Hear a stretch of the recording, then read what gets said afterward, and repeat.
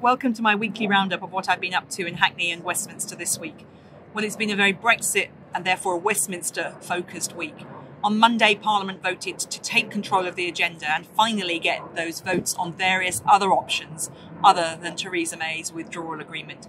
It was much reported in the press that this was a lot of defeats. There were 8 options and none of them won out. But 2 came to the fore. One, votes in favour of a customs union, and secondly, that any agreement should be put to the people in a second referendum. I also voted that if we were faced with no deal, that we should revoke Article 50. Today I've just come from the voting lobbies where I voted again against Theresa May's withdrawal agreement, and she was roundly defeated. She came to the dispatch box to say that she will now listen to Parliament and look to extend Article 50. But we've heard these words before and we can't be sure what will happen. On Monday, I hope we have few options now to choose from. We've narrowed it down.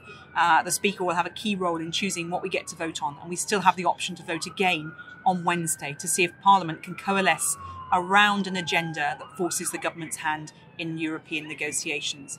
But all of this does point to, at the very least, a longer extension of Article 50, because it simply isn't possible to deliver all the practical things that would need to be delivered even if we get to the point of agreement on a different deal.